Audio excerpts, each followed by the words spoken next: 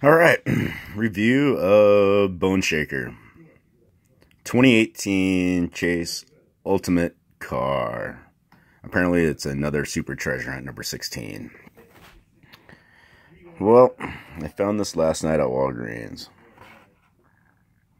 It's a good-looking car. I had to take a good close look at it last night, and when I was at the store, and for some odd reason, it just didn't dawn on me. I was looking through the rack, and it was pretty empty. And this was hanging there, and I was looking at it, and I was like, God damn, that just don't look right.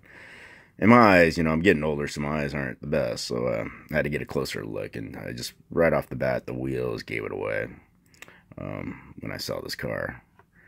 So thank God I brought it home, and here it is in the collection now. I almost left it, believe it or not. Idiot, man. Right. But here it is. It's in the collection. Walgreens. Thank you, Walgreens. And I'm going to compare it to the others here. Let's take a look at this one. This is 2013 Super.